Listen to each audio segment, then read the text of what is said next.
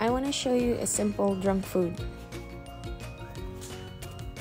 First, you boil your noodles. I'm using the Filipino Pansit Canton with a sweet chili sauce. And then I'm gonna fry my eggs Asian style with crispy bits on the outside. And then I'm gonna steam my dumplings. I like my noodles cooked just al dente, not too mushy. I like it this way.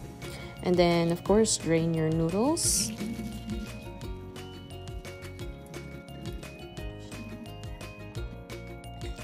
Transfer it to a bowl.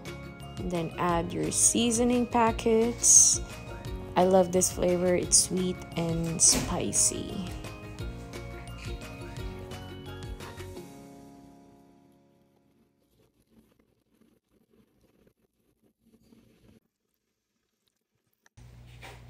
Ooh, I like it that way. That looks so good.